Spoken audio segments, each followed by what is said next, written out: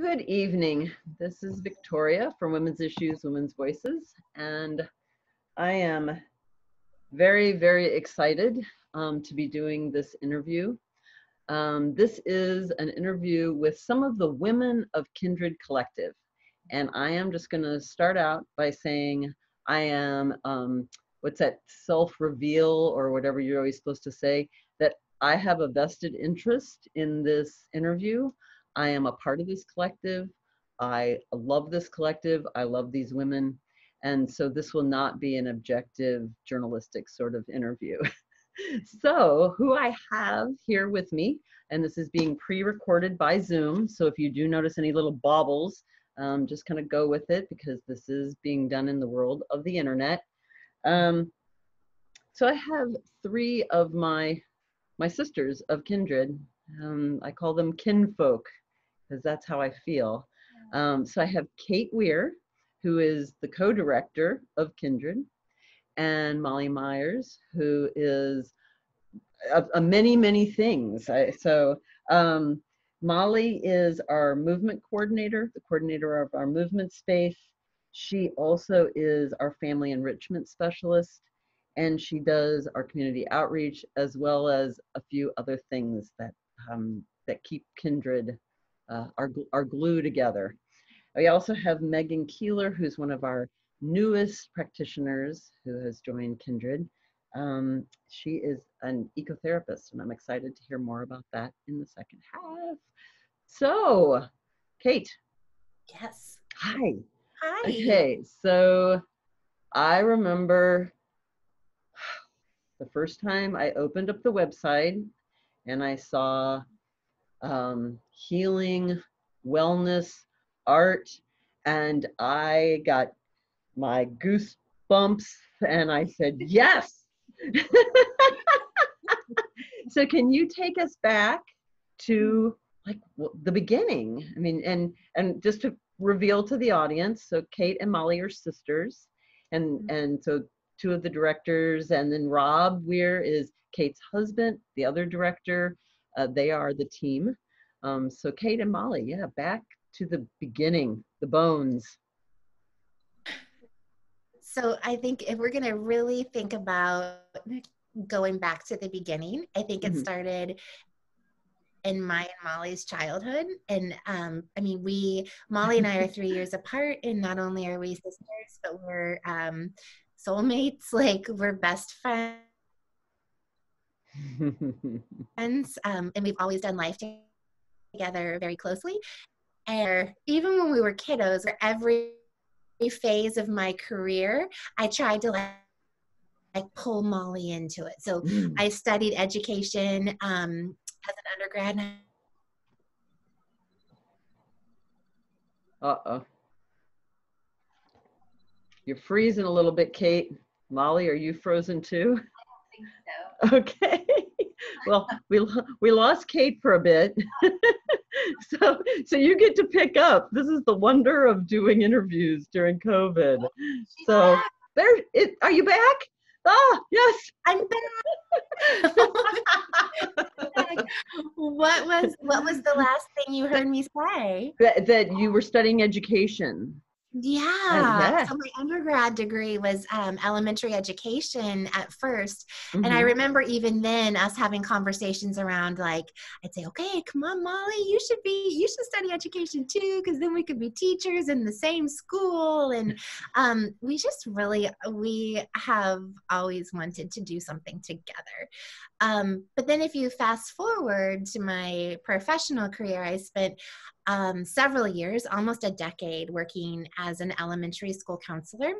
So working with young children in the school setting, which I absolutely loved. And one of the things that I loved the most about working in the school setting was the community. So if you have ever had the opportunity to work in a school, then you know what I'm talking about.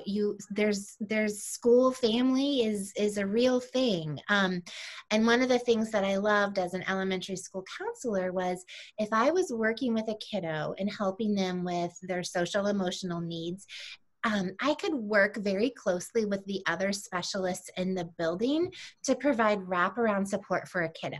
So many of the kiddos I work with, I was able to identify, oh, and you know, they could really benefit from doing a special project with the art teacher. This kid is super creative, or this kid needs lots of movement opportunities. Maybe I could hook up with the PE teacher and we could work in some extra movement for them. So I was able to really experience, just for my own self personally as a human, this beautiful opportunity to be a member of a vibrant community, all working towards the same cause. And then also this idea of, adults showing up and each of us having different specialties, and we can pool our resources to help kids.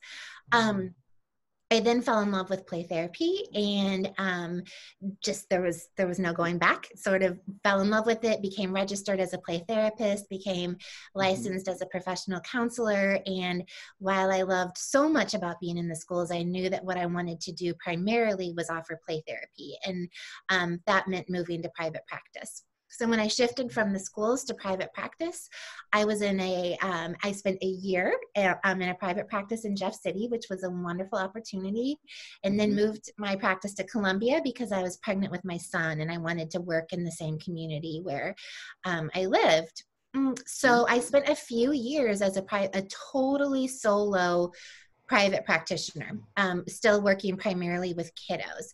And while I loved the flexibility that it provided, especially as a new mom, I missed community. I missed the community of being in a practice, and I missed the community of being in a school.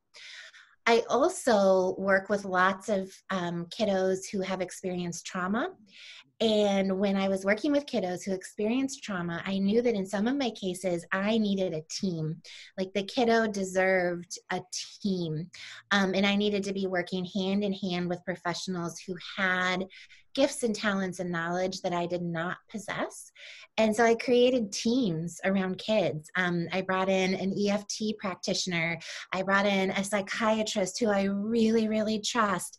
I brought in opportunities for kiddos to use music and use art. I consulted with friends who specialized in certain topics, and I just created teams around kids. And it happened often enough that those of us who teamed up regularly started just daydreaming, like, how cool would it be if we were all in the same building and we could team up around kids? And so that was a big part of it, was building teams around kids.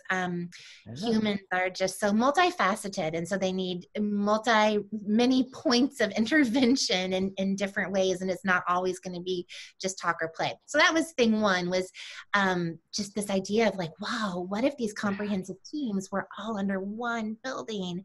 And then thing number two was this idea of community. Like we, in order for us as wellness professionals to provide really great services, we need to be well, and humans need community to be well. And so that's where Kindred came from, is just, kind of talking about, wow, what if we could build a community where we could support each other and we could consult on cases and provide peer supervision, or just, talk to someone for 10 minutes between sessions, or bump into someone in the kitchenette. Like those little things are big things when you don't have them. Really about support networks, both for the client and as well as for the practitioners. Exactly. It can be very isolating to be a private practitioner. And like I said, when you're in times of major transition, sometimes that's nice. Like you just go in, you do your work, you go home, and you can balance lots of things. But over time, I don't think that any human is wired to work or live or do life in isolation. And so then these conversations went from, whoa, wouldn't it be cool, to like, wait, could we? To like, oh, there's a few of us who have rents coming up due in the next few months. And then that's where, we really brought Molly into the conversation, because we were talking about, wellness as a whole, you know, and Molly, and I'll let Molly share this part, you know, she had lots of thoughts about supporting all members of a family, not just the member of the family who's there receiving services. And at that point I was like, okay, sister, now this is where we do it. Like, this is what was brewing in our hearts and in our souls this whole time. So yeah, that's kind of the backstory. and so and you moved to the space at 2800 Forum, Yes. In Victoria Park. I have a personal love for, right? Of course, I've always thought that was cool. Right? Yeah. And so this was in the beginning of 2018. Yeah. And you opened up on the upper floor. Mm-hmm. And so, I mean, Molly, do you want to talk to us a little bit about bringing in that? I mean, I remember the first time I walked into that waiting room, and I mean, it feels welcoming to families. Yeah. So absolutely. So like Kate was saying, she has all the clinical background and from the collaboration from the professional side of it. And enter me, who I have 4 children, and my oldest has developmental disabilities. And so from the time that he was 1 year old through currently, but especially when he was younger, before we had school, also before that, we were in therapy offices all the time. My son required occupational therapy, speech therapy, physical therapy. Wow. And so my 3 girls, we always joke that they grew up in therapy. We grew up in waiting rooms. And so I made a very conscious effort as a parent early on, because we spent so much time, is that would be time that I would really dig in. So because of our schedule, my twins, they weren't able to go to preschool. So I would take my Mary Poppins bag to the waiting room, and I would unfold our preschool curriculum every day. And so everywhere we went, and I just found that we were in and out of lots of waiting rooms, and some were really friendly, and some it was really hard to sit in there for 2 hours with toddlers. Mm-hmm. So as Kate started to put this together, I looked at it from the family view of being super family friendly and providing opportunities for connection for the child and the parent or grandparent or whoever had brought in the waiting room, to be able to have some really meaningful things to be able to do. So to have a comfortable place to sit, a table to work at, plugs available for any charging that needed to happen, coloring pages, games, books, really anything, you name it. It was important to me from the family side of how much time I've spent in waiting rooms to have that be comfortable and inviting and relaxing, because really, quite honestly, sometimes it's really stressful to be in a waiting room with small children. So to make that inviting, and then also my vision that as Kindred has grown, I feel like this is same thing. Fast forward to if I had been in a position where all my children were older, so I didn't have small kids in a waiting room. Lots of people ask me all the time, how do you fit in self-care? And in those very young, when my kids were very young, my answer was, I don't, because we're just waiting room hopping. And so kind of looking at Kindred as a one-stop shop. So the potential that many members of the family could be supported at one location, one roof, one time, whatever the support may be for one sibling having maybe an art therapy, maybe dad having yoga therapy. Well, and that's a really, it looks like. Molly, that's a great segue to then what happened in May of 2019. Yes, Yeah. I was hoping that would help. Yeah, that's a perfect segue, right? Right. So enter in, as we started to talk about that, how do we make this available to more people, and using Kate's genius approach of multidisciplinary and, using a team of people to really help someone wholly heal. Mm-hmm. like that, meaning like, you know, like from all aspects. And so we started dreaming about phase two. Phase two would be adding in some other disciplines to support healing in other ways. So at that point, we just kind of started to talk about it. And it moved really fast. It went from let's talk about what would it be like to add more therapeutic rooms with people that specialized with adults. You know, what would it be like to have a movement space? What would it be like to bring on a massage therapist? And it went from talks of that to here's the space. Here we go. And luckily, so I mean, the space right below. Like you started upstairs, and then there was this space right below you that had been open that whole year. Well, and it was a space, Kate, correct me if I'm wrong, because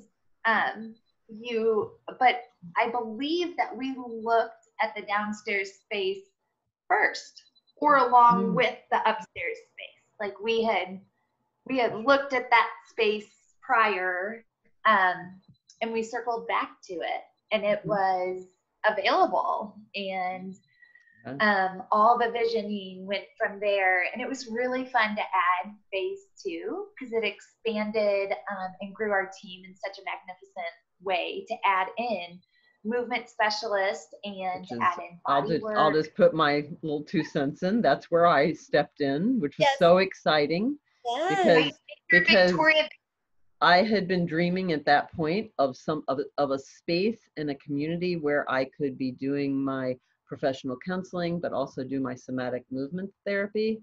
But I had no idea how I was going to blend those two. And I think that the day that I visited with you, Kate, you had just signed on the lease like the day before. I mean, it was just all wonderful, divine intervention, right? Divine intervention. It was. The spirit just kind of took over, and And and so Victoria, you were one of the first in the downstairs space. I mean, you really helped to create and get that and for long-time listeners of Women's Issues, Women's Voices, the other established practitioner is Corey Flaker, a licensed massage therapist, and she was another of the other practitioner that really held that space starting back last year. Oh, okay. I'm feeling a little. I miss it. So that's where we should move to. March of this year. Meghan, you came in, new practitioner, right? And I mean, ecotherapists were right on the trail, right? You've got access to take folks. And March 1st was your first day there. And 2 weeks later, we all started to shelter in place. And so went inside. We all went not inside Kindred, but inside of our own homes. Yeah. So what has that been like for you to experience Kindred through the community of Kindred without really the physical space of Kindred? It's funny because I was thinking about that, and it was really like right before, I think it was right after the pandemic was declared a pandemic, but right as everybody was beginning to wrap their brains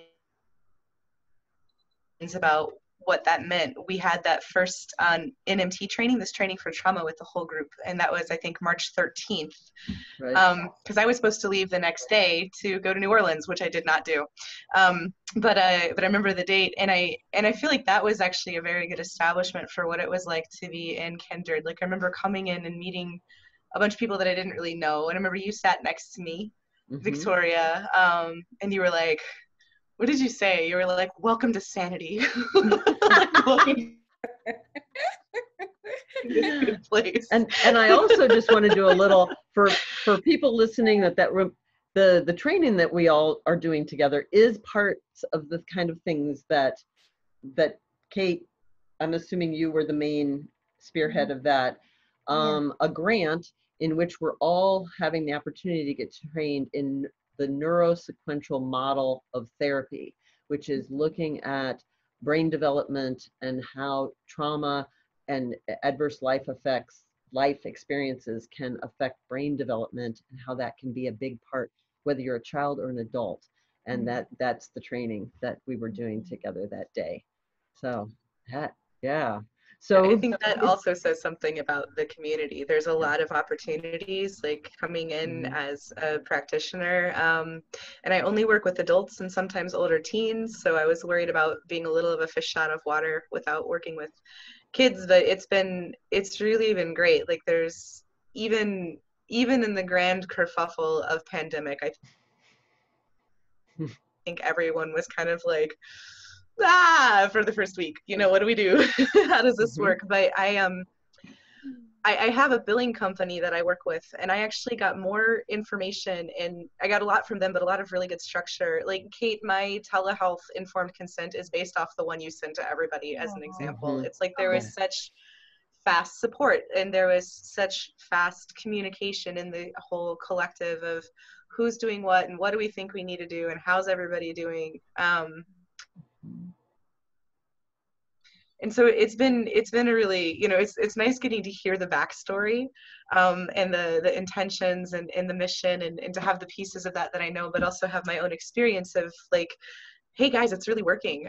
This is a great place. It's a great place to work. It's a great place whenever we can finally go back to it, to walk into.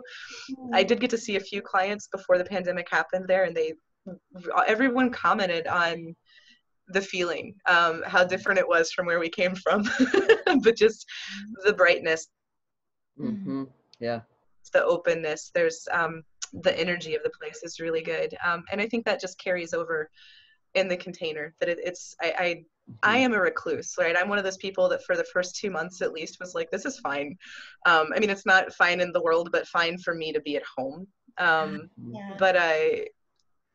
But once I was beyond that, it's also been nice to know that I have other people that will check in with me and that I check in with, and that we're still figuring out how to be a community that's offering good services and doing a lot of learning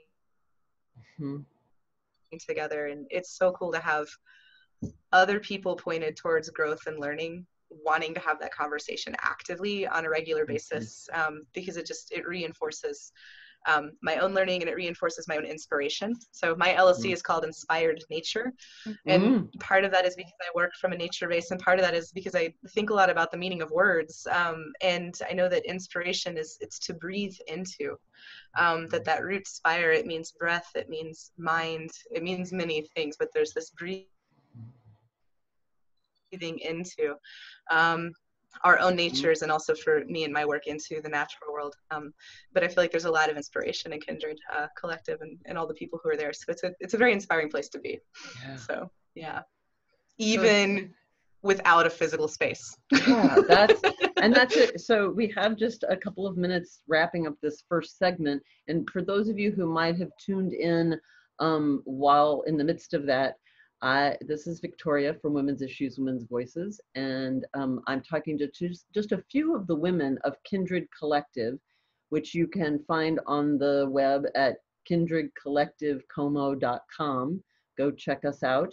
And we've spent this first half hour just talking a little bit about the history and the philosophy of Kindred. And then we're going to come back in the second half, and we're going to talk to each of the folks on this call, on this video call, about specifically their piece of what they do at Kindred, just to give a little bit of a taste. And my hope is to do one of these every few months, and to get different voices of the women of Kindred, because there are how many practitioners at Kindred that are connected to Kindred? So the number fluctuates because we have interns and practicum students and such, but we have been steady right around 25 the last few months. And what I think is really cool about Kindred is that that some people have their own practices. I mean, some of those practitioners, but they still stay connected through in-service and through the trainings and through leadership meetings. So there's, and most of those 25 are female. Mm-hmm. Yeah, Yes. we have a few wonderful men, and We have but four exceptions to that. 4 exceptions. 4 exceptions. So we are going to close out this first half and go into a little bit one of our theme songs, and then we will be back in just a few minutes.